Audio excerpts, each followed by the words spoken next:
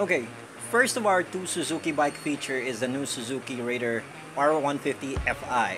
I was privileged enough to take the new Suzuki Hyper Underbone for a spin, and I can say that this one is one heck of a machine, worthy to be called the king of underbones. A lot of people ask why come up with the FI version of the Raider.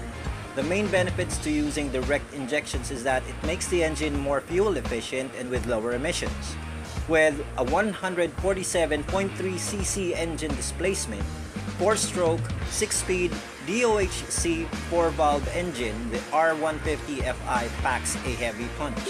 With a maximum power of 13.6 kilowatts per 10,000 RPM and max torque of 13.8 Nm per 8,500 RPM, which you can easily feel at the slightest twist of the throttle. It still has a liquid-cooled radiator just like the carburetor counterpart. Also has the electric and kick-start functions, of course. This time it has a fully digital DC CDI ignition system, which includes indicators for the engine temperature and the trip selector. The R150fi has the new LED headlight design that gives it a tougher and meaner look.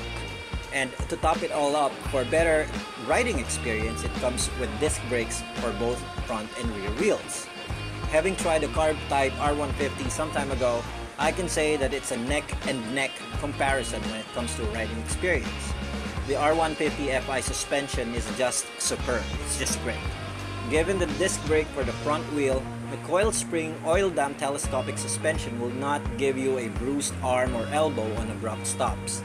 The rear suspension works very perfectly as well as it gives me a comfortable ride. The handlebars are still the same as the counterpart. Sporty yet comfortable and gives you a good handling, control, maneuverability of the bike. Overall, it's almost certain that the R150fi will once again rule the roads. It is a must-have kind of motorcycle for those who are looking for power, torque, style, comfort, and respect. Suzuki did it again. There you have it, guys. It's the Suzuki Raider R150fi.